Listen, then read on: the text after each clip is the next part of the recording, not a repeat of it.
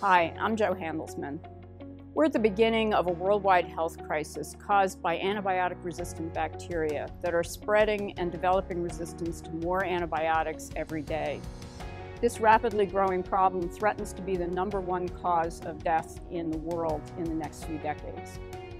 I've worked on this problem my entire career in my own research lab with President Obama as one of his science advisors and with worldwide coalitions.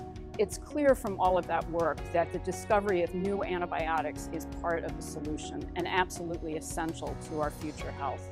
The pharmaceutical industry has abandoned the discovery of new antibiotics. And so my solution is to use a worldwide workforce, that of college students, who have the ingenuity and the excitement and the enthusiasm about science that far exceeds any other workforce that we can enlist.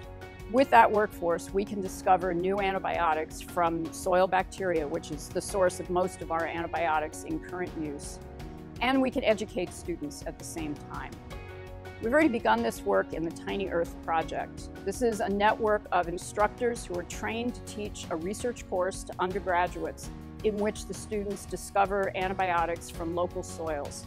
These students have the capacity to solve this crisis by discovering many new antibiotics. By their sheer numbers, as well as the ingenuity that they bring to the research, we can address this problem.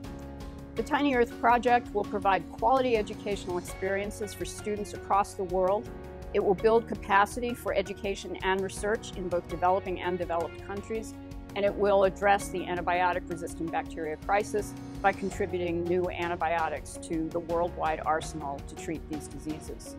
We invite you to learn more about this worldwide community that we're developing to solve the antibiotic crisis.